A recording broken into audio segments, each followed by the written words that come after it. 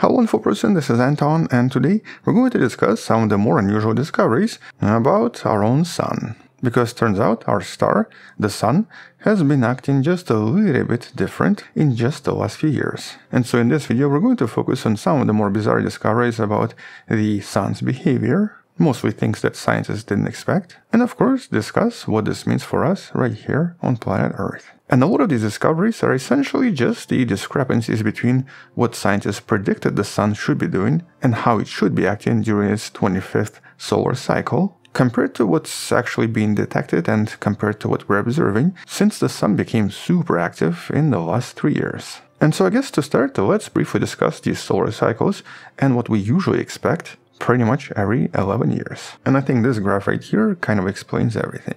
Roughly every 11 years, the sun goes from being somewhat calm and I guess somewhat sleepy, the phase we refer to as the solar minimum, to a very chaotic, very fiery phase referred to as the solar maximum. And this very active solar maximum is usually defined by the amount of sunspots we see on the surface, because they normally represent a lot of magnetic activity on the surface and very often result in very powerful storms. And so we actually even have this map going back several centuries, showing us the overall sunspot observations and showing us certain minima and certain maxima, even when it comes to decades-long periods. For example, right here during the 1600s and 1700s, there was something known as the Maunder minimum, when for some reason, that's still not really clear to us, the sun seemed to have almost no sunspots on the surface, whereas since the mid-1800s, there was something known as the Modern maximum, when the sun generally became much more active and produced a lot of sunspots every 11 years. But based on these observations, and based on, I guess, this graph right here,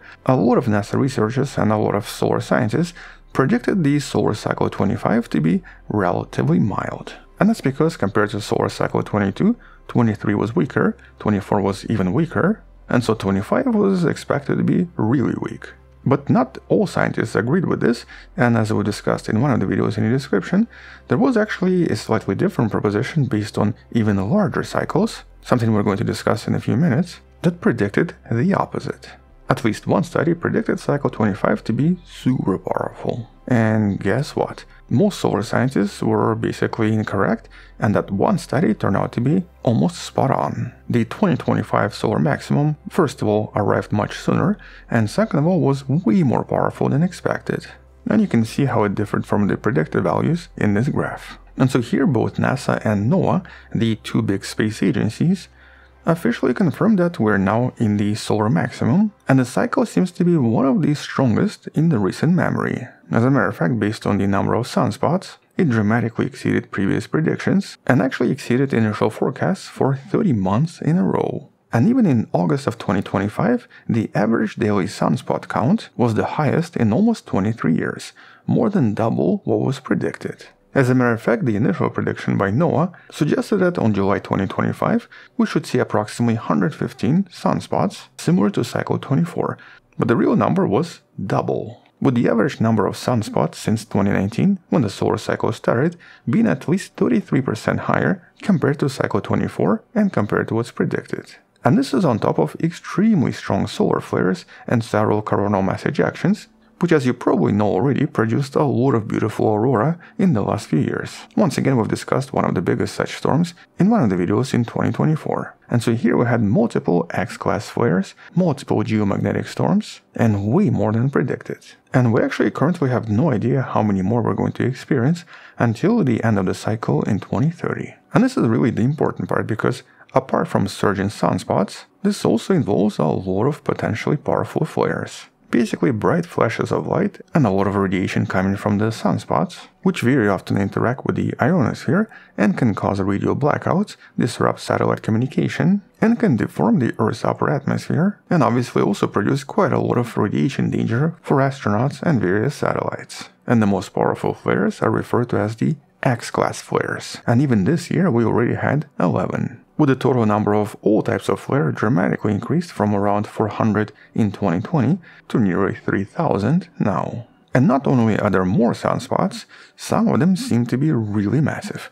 For example, one of them, AR3354, the sunspot you see captured right here, was essentially 10 times wider than our own planet and formed in just 48 hours. And these gigantic sunspots are also very often linked to very powerful geomagnetic storms or coronal mass ejections. And it's really the powerful CMEs that very often affect us here on planet Earth. These are essentially really large discharges coming from the sun, very often caused by the snapping of the magnetic fields, when huge amounts of clouds of charged particles blast into outer space and then travel toward various planets. And though CMEs by themselves are usually not that dangerous, in some cases, especially when several happen all at once, this is when we sometimes get enormous geomagnetic storms, such as the one that shut down my home province of Quebec in 1987. And what's more, during this cycle, researchers have also identified what we usually refer to as cannibal CMEs. These are essentially multiple CMEs where one of them overtakes and then swallows the other one,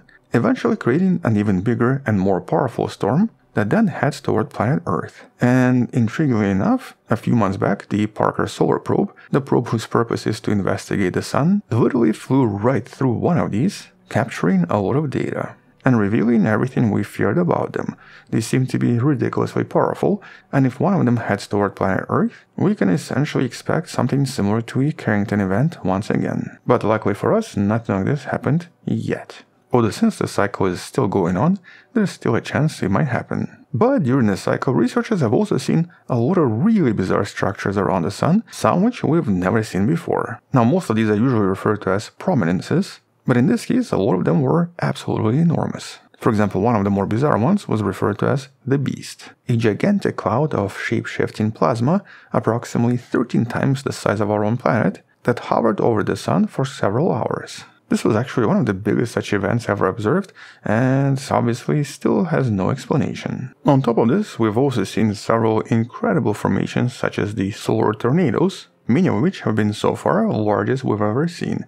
At least one of them was 14 times the size of the planet. And though these have been seen before, during this cycle there seem to be way too many, and they seem to be much larger. On top of this time, scientists have also noticed that there seems to be some kind of a massive polar vortex forming around the northern pole of the sun, and this vortex lasted for 8 hours, representing a massive storm. And then there was this beautiful picture of the plasma waterfall. This was about 60,000 miles high, or about 100,000 kilometers, from top to bottom. And all these were captured in just the last 2 years, and were a strong indicator that the sun seems to have reached its maximum, and is way more active than we've seen ever. Now obviously this is because we have so many more observatories and so many more means of capturing the sun, but this doesn't change the fact that the sun is super active right now. And so the question is, what exactly does this mean for Earth?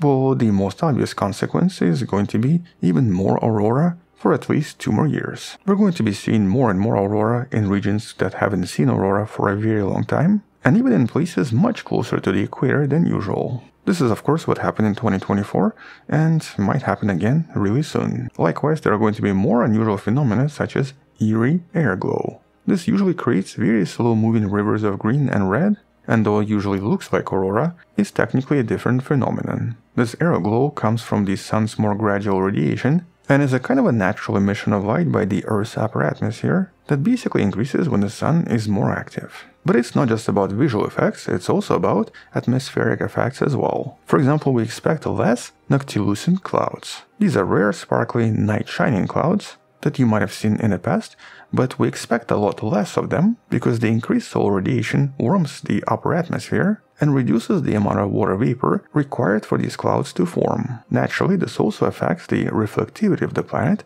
and thus affects the weather and the climate, but exactly how, we are not sure yet. But we do expect things to warm up just a little bit, because normally these clouds reflect solar radiation, making the atmosphere just a little bit cooler. And because the Earth's upper atmosphere or thermosphere is being heated up, it's also going to expand just a little bit, and this expansion creates more drag for satellites, especially the ones in the low Earth orbit, which basically gives them more drag and sometimes may cause them to fall back to Earth. This is exactly what happened with the 38 Starlink satellites during a geomagnetic storm in 2022. But I guess the question is, so why exactly is all of this happening, and what do we know or what have we learned about the sun in the last few years? Well, here we have some studies that do help us understand the sun a little bit better, but there are no real answers yet.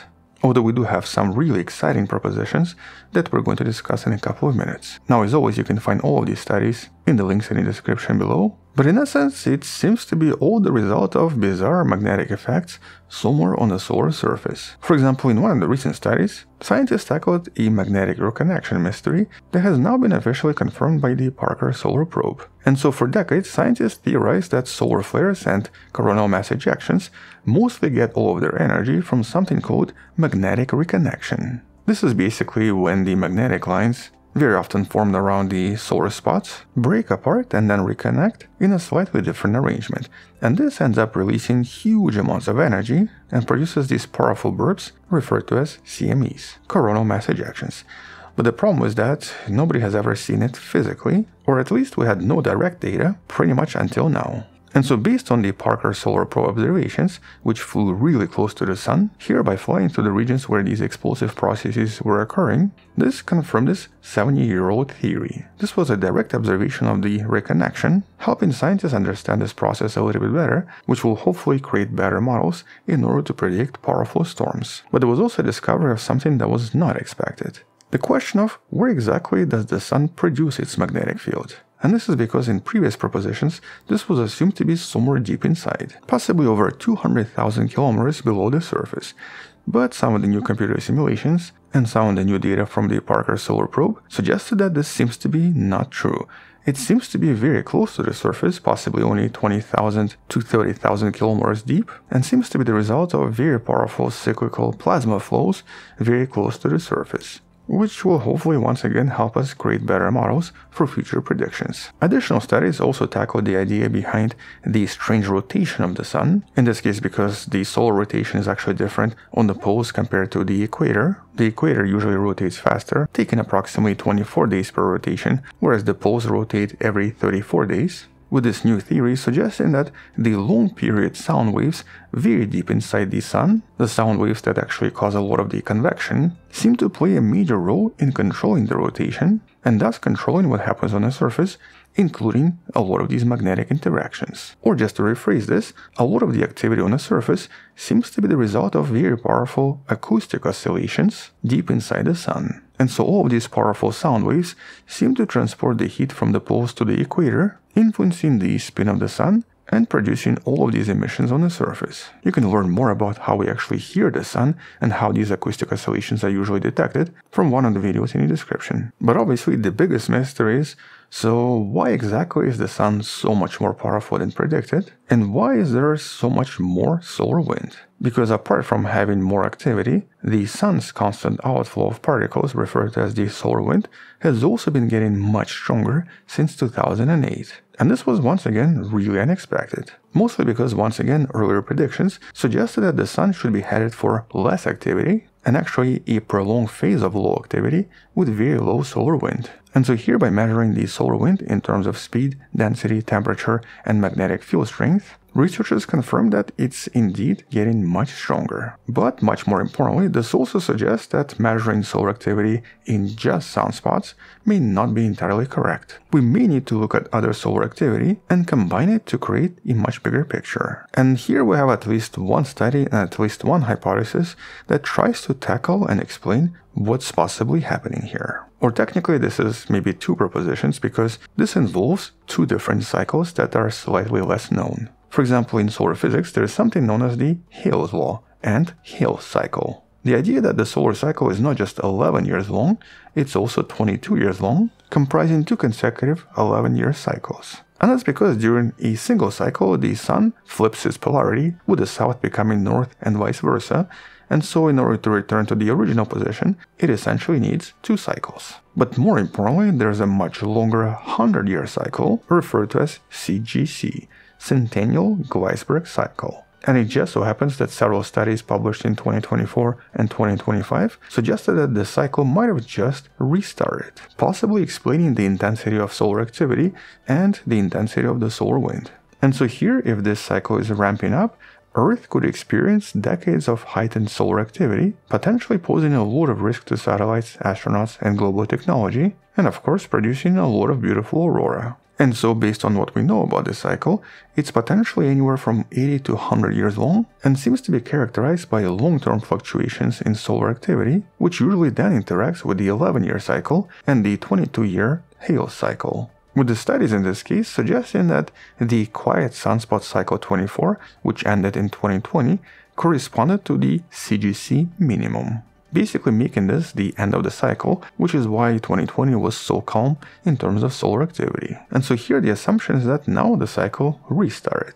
And that means that cycle 26 and cycle 27 might be even more powerful, as the sun might experience even more activity for decades to come. And the maximum in this case is only going to be reached in approximately 40 to 50 years during the cycle 28, which might be the most powerful yet, with studies predicting the solar activity to be at least twice as intense as in 2025. And as always, if you want to learn more, check out the study in the description. There's actually a couple of them, and both of them suggest the same thing. They essentially suggest that the cycle is now restarting, and that we're going to have more and more activity for decades and decades to come. But for us here on Earth, this might not be an issue. It will just be an issue for all of these mega constellations and all of these massive satellite swarms. Since this is going to result in atmospheric swelling and a lot of space radiation, this is mostly going to be dangerous for astronauts and satellites. But we still have to be a little bit cautious because in this case, we don't really know what's going to happen, and the data is very limited, with the facts remaining poorly understood. And so once we have more data in the next few years, we might get a much clearer picture and maybe predict the solar activity for the next few years a little bit better, because our sun is still super mysterious and we still don't really understand it that well. Which means that we'll come back and discuss most of this in some of the future videos, and we'll definitely come back and discuss additional studies in the videos sometimes in the next few weeks. And that means you should probably subscribe if you'd like to find out more.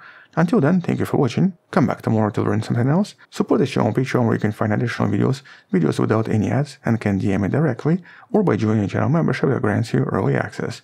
Alternatively, you can also buy the Wonderful Person t-shirt in the description below. Stay wonderful, I'll see you tomorrow, and as always, bye bye.